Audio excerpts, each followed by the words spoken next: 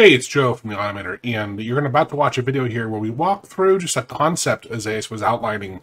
And I was on a call with Jean, Alon, and Azalez, and I said, hey, Azalez, hold on a second. Let me hit record. So there's no intro, right? We just jumped right into it. I thought I'd just do a little setup here.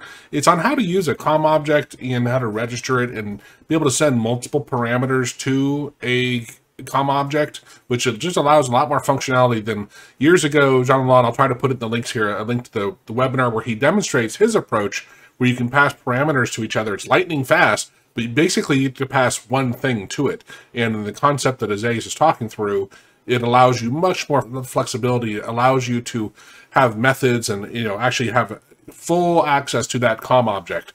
So I thought I'd just throw it up here real quickly. Later on, Azalez will ask him to make an actual example of it because we have an idea of how to use it, and just thought you'd enjoy it. Thank you. Cheers. All right, start again. Okay, so in AUTOHOTKEY, you know that you can create a class, right? Which can be instantiated into an object later on, right? Now, that class, you can actually call a function, and I don't know, we saw it a few days ago, Joe, that it was register active object. So it was Jackie was using that function. Now, if to that function you pass that class is created as a COM object now, that all applications, independent of the language they're in, they could access that class. Interesting. Now, the interesting thing about that is that I could create a script that registers that object, right?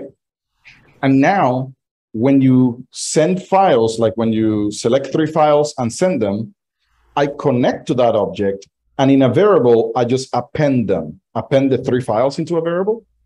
And now my main script, when it checks that that object has changed, then goes ahead and reads the 3 files, process them, and then clears the variable. So I could use that object to communicate between the two. But the object is what you would put here. Let's just return to the parameter you have to give here to the registry.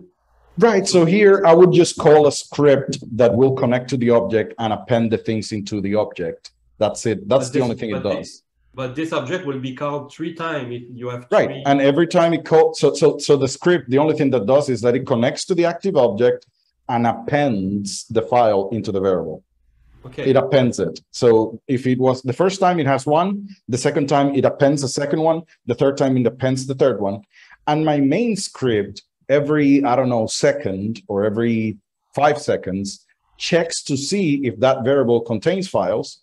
And if it does, then it would just go ahead and, do whatever. Or there would be exactly.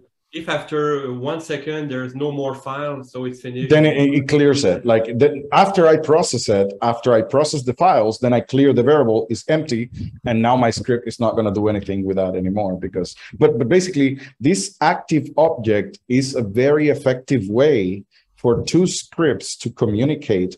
Because sending message as you're doing, you can only send 1 message at a time with 1 parameter at a time.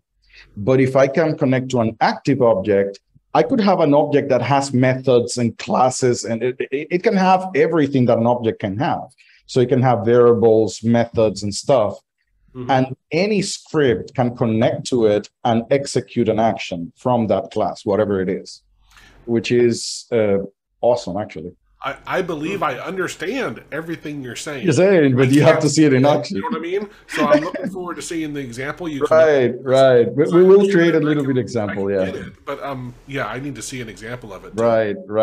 It is a very interesting concept that came to mind when Jackie showed me that. Right. And I was like, yeah, I know that. I have never actually found a use for it, but he was using it for his 2 scripts to connect with each other.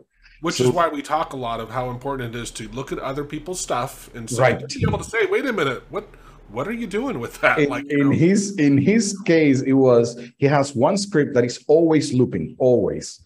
And if it finds something, it sets a variable in that active script. Right. Well, it is actually checking the screen for something. If whatever it's looking for is found, it connects to that active object and sets a variable in it. Okay. Now, the main script is every certain time connecting to the active object, and if it finds that variable, it does something. So the two scripts are connecting to the same active object in memory. That's what's going on. Yeah, which instead is awesome. of messaging from one to one, Exactly. it's one to many or many to one. Right. Yeah. The point in here is that now you have a very big class, if you want, that can have many variables that you can send more complex messages, because with your approach, you can send one message with one parameter, which is usually either a string or a thing. But when you have an object, you can send everything you want. You can actually send a complete set of instructions with your object. So it's great. It's actually interesting. Yeah. Good. Yeah. Okay. So thank you very much.